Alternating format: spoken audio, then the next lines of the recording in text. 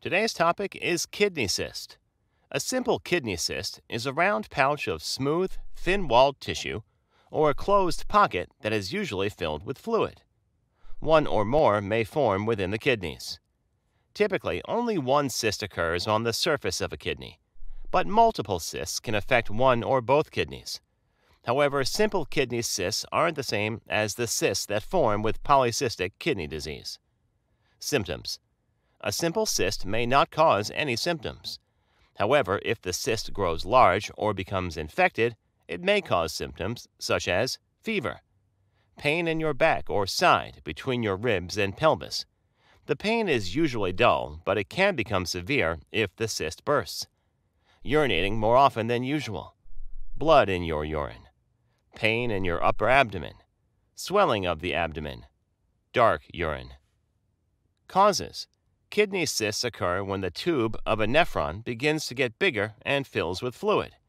Researchers don't know what causes this to occur, but they do know that simple cysts aren't inherited. It is believed that injury or microscopic blockages in the tubules may lead to the development of some simple kidney cysts. Men are more likely to get them than women. Diagnosis: simple kidney cysts are often found while the patient is seeing the doctor about another condition. The most common tests used to diagnose simple kidney cysts include ultrasound. High-frequency sound waves and echoes create images of the inside of the body. Computed tomography, or CT. X-rays and computers produce images of a cross-section of the body. The scans require an injection of iodinated contrast in order to distinguish fluid-only filled cysts from solid masses. Magnetic resonance imaging, or MRI. Magnets, radio waves, and a computer create images of the inside of the body. They also can be used to tell the difference between cysts filled with fluid and solid masses. Because they don't require iodinated contrast, MRIs are used for patients with iodine allergy. Treatment: in most cases, simple kidney cysts don't need to be treated.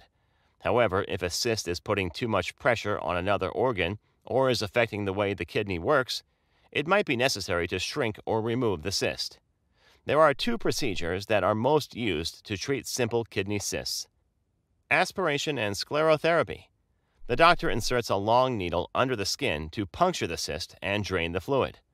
A strong solution is then injected into the cyst to shrink it. This procedure can be repeated if necessary. Surgery. Surgery to remove a cyst can usually be done laparoscopically, using thin instruments inserted through small holes in the abdomen. During surgery, the doctor first drains the cyst and then cuts or burns away the cyst itself. Thank you for watching our video. Please do not forget to like and share the video. Also, please subscribe to the channel to stay updated on our latest videos.